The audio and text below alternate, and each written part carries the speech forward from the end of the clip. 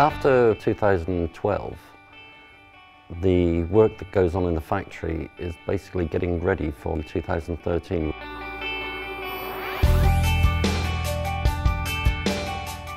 In the middle of January, we start the actual build of FW35. The atmosphere in the race bay is ramping up now. It's a new season, and everybody's trying to find out what the season will be like.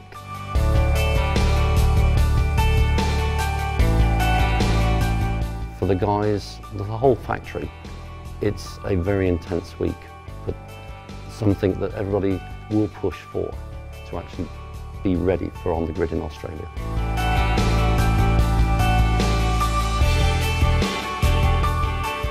Michael Johnson has come together with Williams to create a fitness program for the mechanics. Last year was the first year, and now we're going to build on it over the winter to actually push the mechanics even harder for 2013. It's all based around performance of pit stops.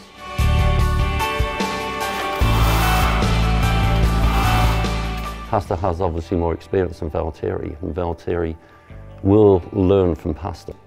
They are very fast drivers, both of them. So we're hoping for great things from both.